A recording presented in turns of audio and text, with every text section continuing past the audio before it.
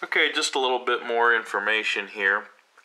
Back at the computer, what I've got here are two things. One, I have that HY1000 system hooked up to the wind turbine.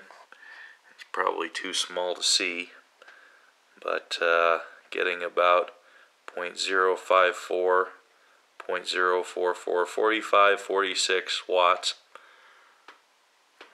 And right next to it is the reading from the in-speed sensor. If anything, that's probably lower than what the turbine's getting. It's not mounted in a very great location, and I get that.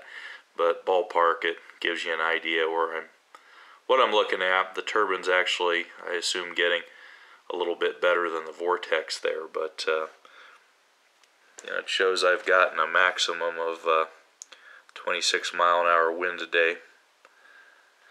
And if we go into the graphing function, the TED system,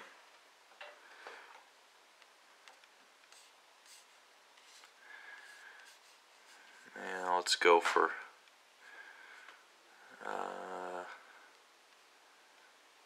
minute view here.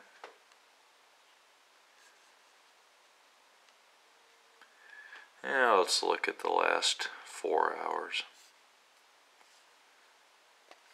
This has basically been tracking the wind turbine's performance. Probably not well enough to see here, but as I go through, I've gotten a peak of, there's 92 watts, 86 watts. Not even sure I've broken 100.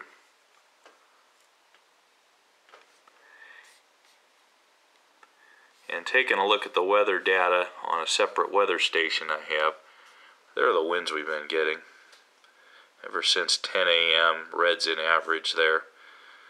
That's 15, 20, 25. So you can see we've easily had gusts in the 25, 30 range and averages up there. So to not even break 100 watts is obviously, there's a problem there somewhere.